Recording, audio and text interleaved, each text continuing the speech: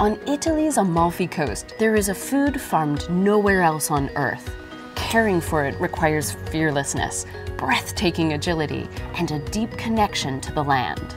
This is a young man's trade, but it's done almost entirely by old men. And I've come here to meet one of the greats.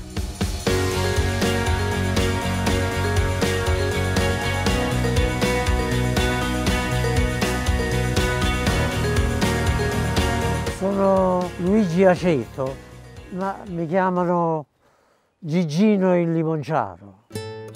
Gigino just turned 83.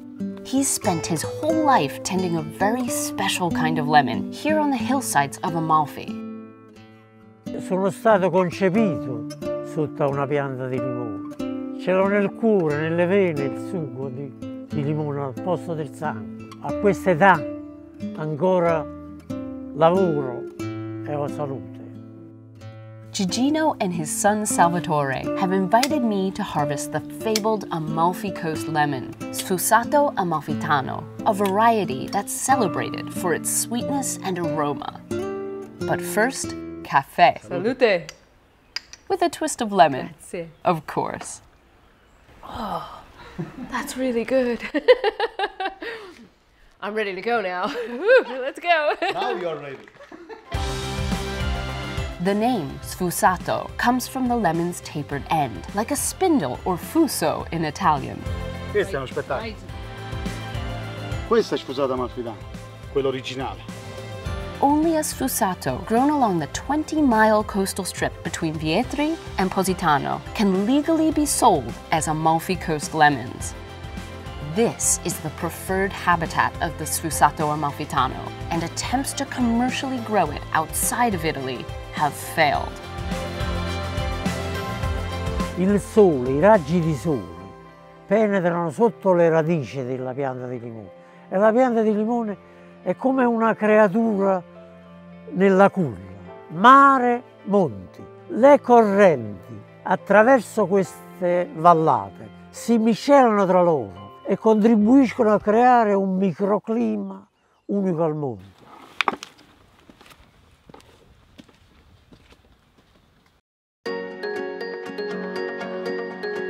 Gigino often works in the most precarious place possible, atop the mountainside pergolas that support the trees.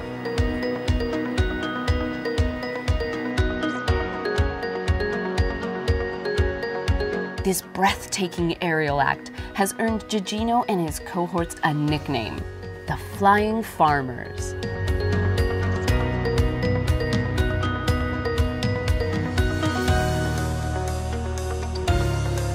It's easy to drive along the coast and think the cascading lemon terraces are entirely ornamental. They're just postcard perfect. But that's what this coast does to people. It gives us delusions of grandeur, that all of this is here purely to fulfill our fantasy of paradise. But in reality, the lemons play a vital role, not only in the livelihood of farmers like Gigino, but in the very survival of the Amalfi Coast. Literally, the survival. The roots of these trees are anchoring the soil to this sheer coastline. Now, the farmers are aging, and there's not exactly a line of people clamoring to take up this work. As more farms have been abandoned, the mudslides have increased. There's nothing to fear if you try. Gigino's farmland includes an ancient terraced grove that overlooks the heart of Amalfi and the sea. Up here feels worlds away, but it's startlingly close to the bustling street life below, where you can hear children playing as Gigino works. It's terrifying to think of what would happen if these terraces crumbled. We have problems for the global warming. Imagine our ancestors, they make it this for 1,000 years. Now if we don't keep, if we don't take care, if we don't have a right maintenance, we can have problems down in the city. We don't create a disaster just for our family balance, but we create a disaster for collectivity, for our country people. E soprattutto la pianta di limone è come una protettrice di questo territorio, perché se no sarebbe, senza i limoneti sarebbe una catastrofe a mare. Sono commosso, al pensiero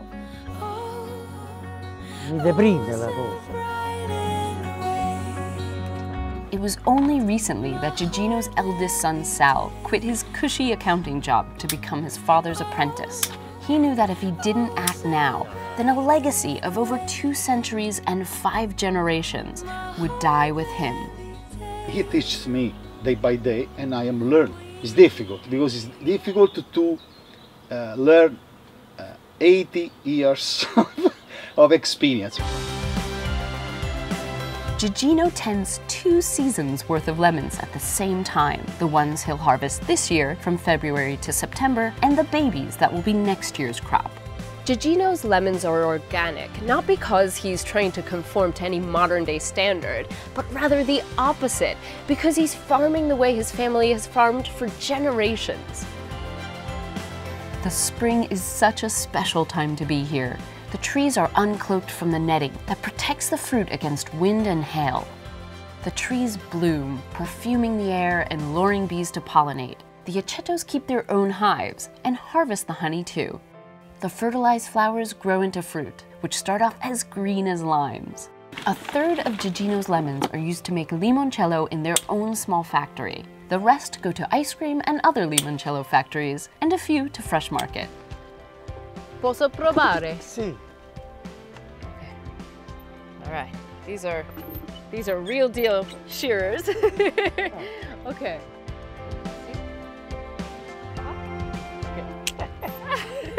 Woohoo!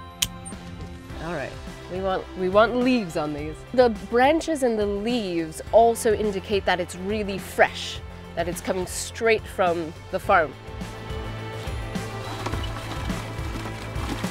I've got this one. No, non è per te. It's not for Faccio me. io. He'll do it. I can get this one though. It's heavy enough.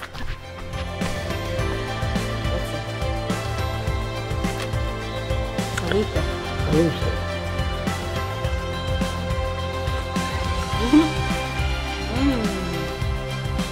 I've seen a lot of tough farm work, but I really can't think of a more challenging terrain than this. Heavy loads have to be hauled up and down narrow, craggy steps, from terrace to terrace to terrace. But Gigino also claims a unique advantage. He's got one of the most technologically advanced hauling systems on the coast. I'm serious, this little cable car.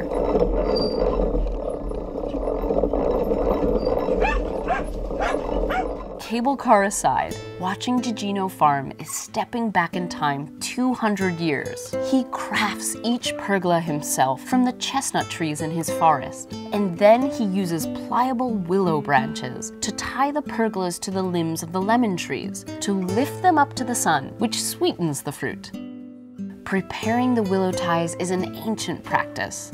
Watching him do this fills me with a deep sense of privilege. It's like I'm seeing a tradition so fragile that if I blink, it may cease to exist. Ho la quinta elementare alle scuole d'obbligo, l'università della vita. Tutti i giorni ho imparato, anche oggi sto imparando lezioni. It's Sunday, and 3 generations of acetos have gathered under the pergolas for lunch. There's pasta, sausages, and flank steak, and of course, lemon cake.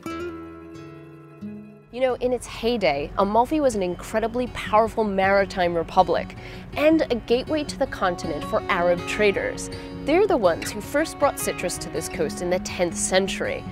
Ever since, wealthy visitors from near and far have volleyed for the keys to this kingdom. Most of the aristocrats that lorded over this land are long gone, but the local people they hired to care for these orchards, their lineage remains. And for now, for as long as the roots of their trees can hold this place together, this land belongs to them. My home's open wide. We can live here. We can die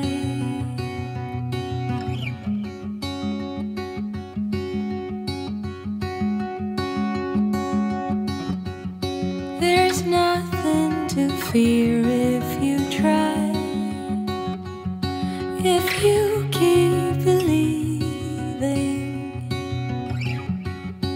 like rain falling soft from the sky, I'll tend to your needs. We can live here, we can die,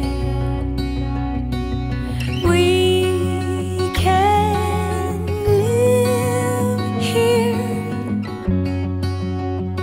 we can die.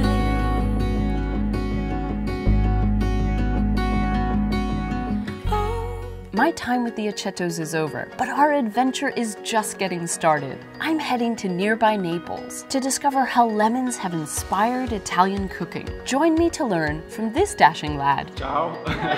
A delicious lemony pasta that's so easy you can master it at home. So stay tuned for part 2 of our Southern Italy special.